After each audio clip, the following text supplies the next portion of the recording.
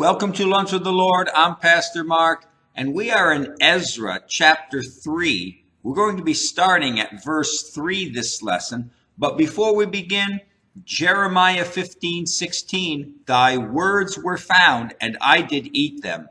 And thy word was unto me the joy and the rejoicing of my heart. Now, in chapter 3 and verse 3, actually, in our context of Ezra chapter 3, we have where verses 1 and 2, they go to Jerusalem and they build the altar. And that was the first thing that was set up, was the altar. And as we said last lesson, the altar of a person's heart is the first thing that needs to be set up, not the outward show of a religious person, but the inner heart changed where we have a relationship with God and our access to God is established in our hearts. Now, verse 3 says, And they set the altar upon his bases, for fear was upon them because of the people of those countries. And they offered burnt offerings thereon unto the Lord, even burnt offerings morning and evening. Now, as I said also last lesson, that one of the reasons why they set up the altar first was because of fear of their enemies. They got there and they realized they had this sense that the enemy was against them. The neighboring Gentile nations around them were not happy. So, rightly so, they set the altar up in order to plead with God. It was the altar which gave them direct connection with God, and they set this altar up first to start sacrificing unto God and getting His pleasure for them. So, again, one of the reasons why they set this altar up first was, again, because of opposition around them. Now, in verse 3 here, it says, first part, and they set the altar upon his bases. Upon his bases. Now, when it says upon his bases, most of the commentators believe that they set, when it says upon his bases, that the altar that they built was in the exact spot where the altar was 70 years ago when Solomon's temple was destroyed. That they found the temple, as I said last lesson, a few lessons ago, they found the place where the temple was in Jerusalem because of the rocks, the size of the rocks and the quality of the rocks that built the temple, the stones that Solomon used. So they found the place where it was, and then they must have found where the old altar was also. So they found this place and they begin to build their altar on the same spot where the old altar was. Now, when a backslidden Christian returns to God, they need to go right back to the place where Jesus was crucified, right? On the cross. They need to kneel at the cross and seek repentance and forgiveness. And this is what happens. As I said a while ago, that the book of Ezra is a picture of a backslidden Christian. When the Exodus, coming out of Egypt and going through the Red Sea and then going through the Jordan River and entering into the Promised Land, that's a picture of salvation, a person becoming saved. But when the children of Israel, after they had been in the Promised Land for many years, they are taken captive by their enemies and taken into Babylon because of disobedience. This is a picture, Ezra and Nehemiah is a picture of a backslidden Christian who at one time knew God and loved God and served God, but they entered into disobedience, a lifestyle of disobedience, and they turned away from God, and God gave them to their enemy for some time. And now it's time for them to return, and they are coming back to Jerusalem. And this is a picture when they come back to Jerusalem and they build this altar. It's this picture of a backslidden Christian who has strayed from God for however long, and they come back to God. The first thing that needs to be established is the altar. It's their relationship with God. It's their prayer life. It's their time in the Word of God, studying and meditating upon the Word of God. That has to be the first thing. It's not the church you go to and all the other exterior things. It's that person's relationship being reestablished with God. The altar of burnt offering speaks of the person of Jesus Christ and of his sacrifice. Jesus was the Lamb without spot. He died in our place. He took our punishment. And when we go to church or to Bible study, we are to meet together about the person of Christ and about his sacrifice for us. The cross is where we should gather. We should be gathering at the cross, right? And when they set, it says in verse 3, and when they set up the altar upon his bases, for fear came upon them because of the countries around them. They set up the altar upon its bases, and then they gathered around this altar. And the cross, the altar represents the cross. The cross of Christ is where Christians should gather, whether it's at a Bible study, whether it's at church, wherever you gather, should be gathering at the cross of Christ. Now, verse 4 says, they kept also the Feast of Tabernacles, as it is written, and offered the daily burnt offerings by number according to the custom, as the duty of every day required. Now, as was stated back in verse 1, the Feast of Tabernacles was a time to celebrate two specific events.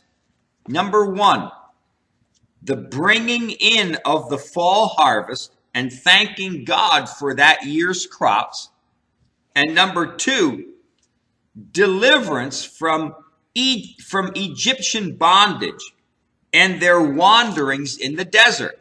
So the Feast of Tabernacles celebrated these two things, the God blessing them with crops and also deliverance from Egypt. But this feast here in Ezra would also include a celebration of the return of the Jews from exile. And even these Jews which returned with Zerubbabel would be lax in their observance of keeping God's laws and festivals, because we see that about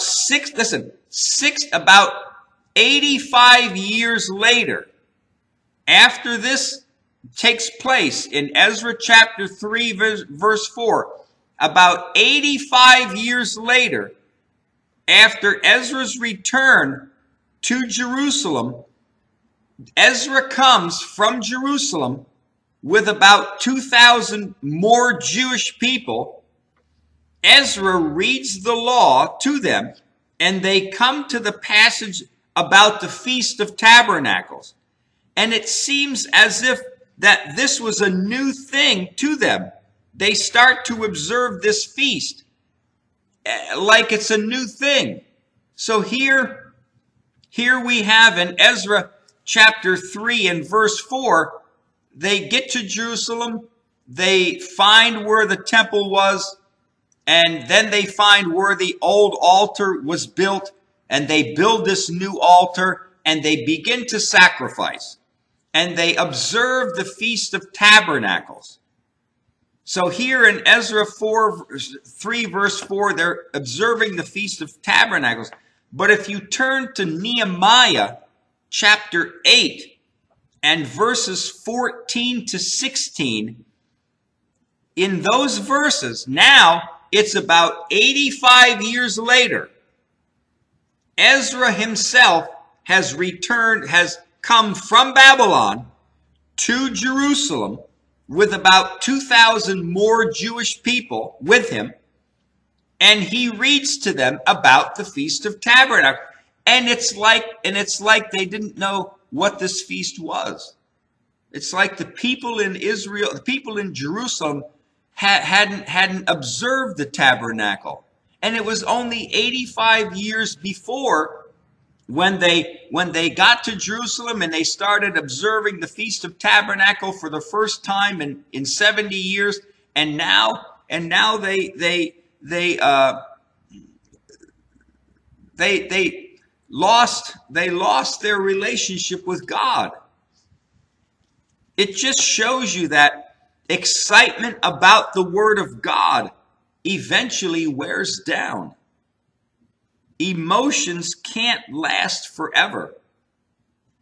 There must be a firm and a settled conviction in our hearts to keep the Word of God regardless of emotions. I'm sure these Jewish people, when they set this altar up and they began observing the burnt offerings, and they started in verse 4 keeping the Feast of Tabernacles, and they were all excited.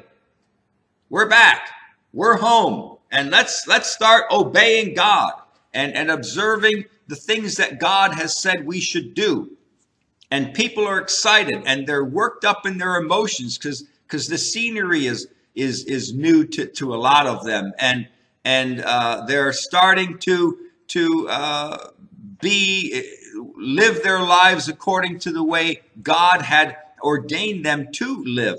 But now literally 85 years later, with Ezra coming in and talking to them and reading to them out of the Word of God concerning the Feast of Tabernacles, and it was as if they had never read this before. You can read it. Read Nehemiah chapter 8, verses 14 to 16. Just 85 years later. And they had lost it. They had lost their relationship with God again. They were in the land, but whether they got bored with the things of God, whether it was pressure, whatever it was, they just had, eventually their hearts had strayed away very slowly from the things of God. They weren't observing the Feast of Tabernacles anymore. Who knows if they were observing any of the other feasts or any of the other things of God. This is how wicked our heart can get. And this is just the same way as like a Christian can get. Christian can come to the Lord and, they can get all excited and they, their new walk with God, and they experience their honeymoon with God now, and the Bible is exciting, and this goes on for a year or 2 or 3 years, and then all of a sudden, reality sets in. The mundaneness of life sets in, and their hearts begin to look for some kind of new and exciting thing. And their hearts stray from God because the things of God almost seem like they're boring now. Oh, this again? We got to do the Feast of Tabernacles again? And then what? Then we got the Passover feast coming up later, and we got all these other things we got to do. Yeah, we do them year after year, right? We're tired and bored. And this is how wicked the human heart can get. And it's like Christians need some kind of stimulation in order to keep them praying, stimulation in order to keep them reading the Word of God. And it's a sad thing. In this verse, in verse 4, it says that they did everything according to the custom. Let's read that again. They kept the Feast of also the Tabernacles. as it is written, and they offered the daily burnt offerings by number, what? According to the custom, right? According to the custom, as the duty of every day required. Listen, but God was not interested in their obedience to a prescribed law as if they were robots.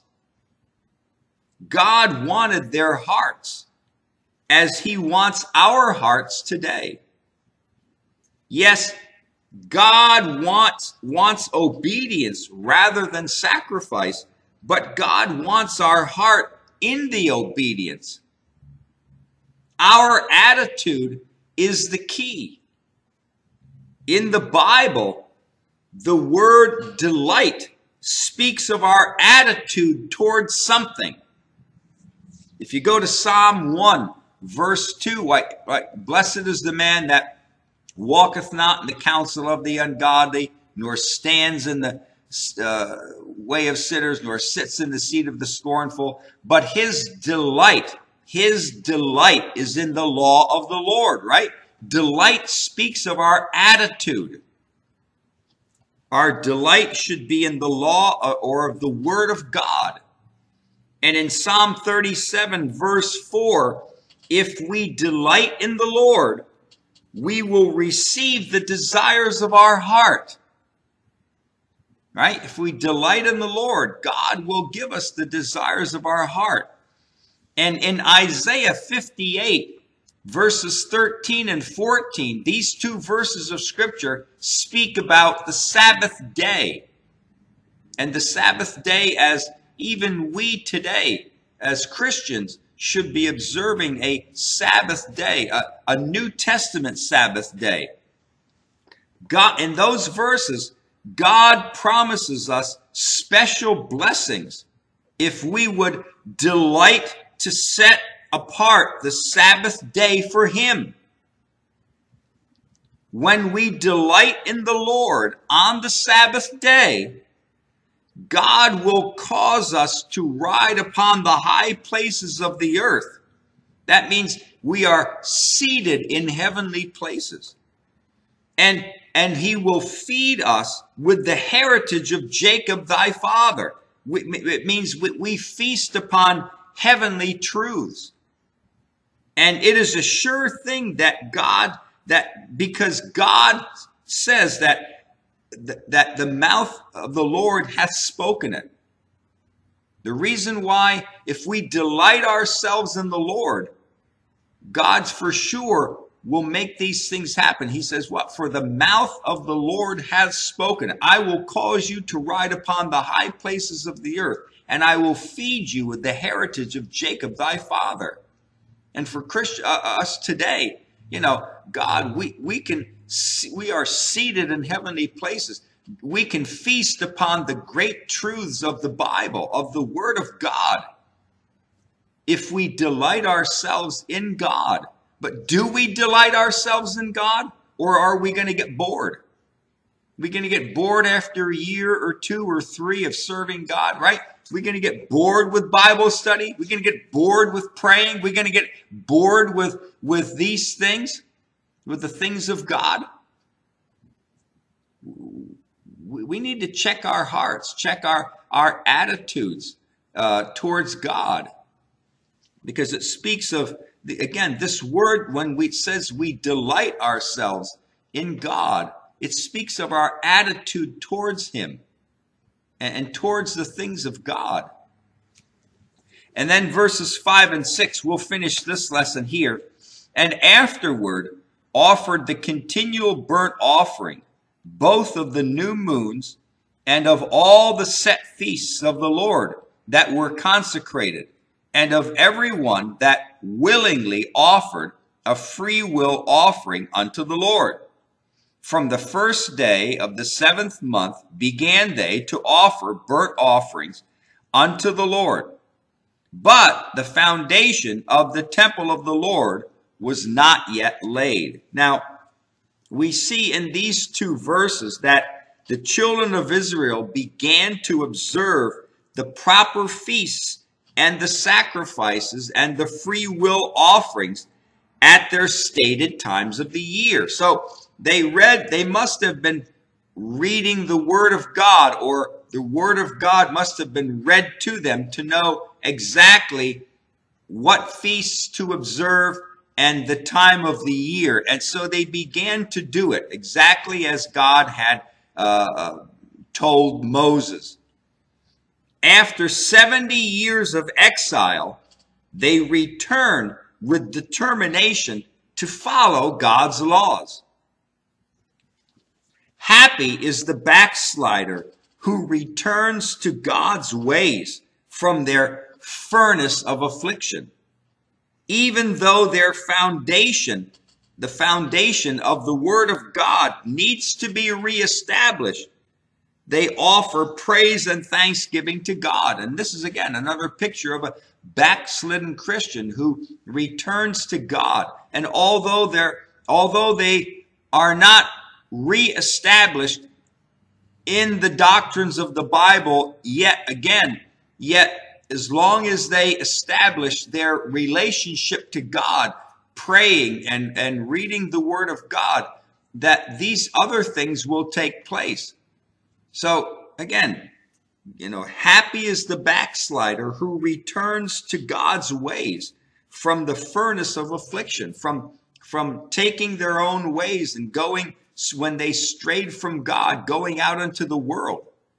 And now God's touched their heart through the Holy Spirit, and they saw that this world is, again, vanity, and they turned back to God, and they want to have their relationship with God restored. And it's just like them here, where they come back to God, and they need to have their hearts reestablished in the things of God. All right, we're going to continue with verse 7 next lesson. But until then, walk with the Lord. I know He walks with you.